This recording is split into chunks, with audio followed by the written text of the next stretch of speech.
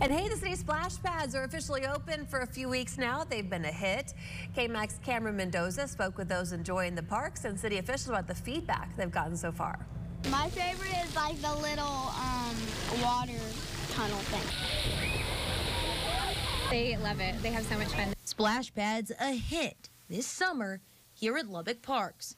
A far cry from what many folks thought of the splash pads before they opened earlier this month. We were a little hesitant at first because we weren't sure how busy it was going to be, but we came and it was great. There's plenty of rooms. There's plenty of space for you and all of your kiddos, so don't let that scare you away. It's so much fun. Moms like Chelsea Turner and her kiddos were out at Maxie Park, soaking up the fun like everyone else. Packed parking lot, Chelsea says splash pads do offer something for everyone. It's fun for moms too. It's not just for the kids. You know, we get out there and walk around in the water with them and cool off, and then we come and dry out and tan a little bit. City Councilwoman for District 1, Christy Martinez Garcia, began advocating for the splash pads years ago.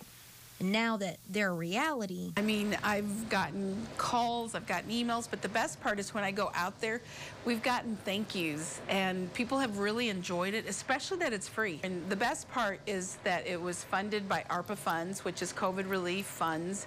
So that gave the city a really great opportunity. Christy says feedback has been submitted on what citizens would like to see next. Folks have requested more seating areas and more, you know, they want more benches because they're so well attended that they get really full.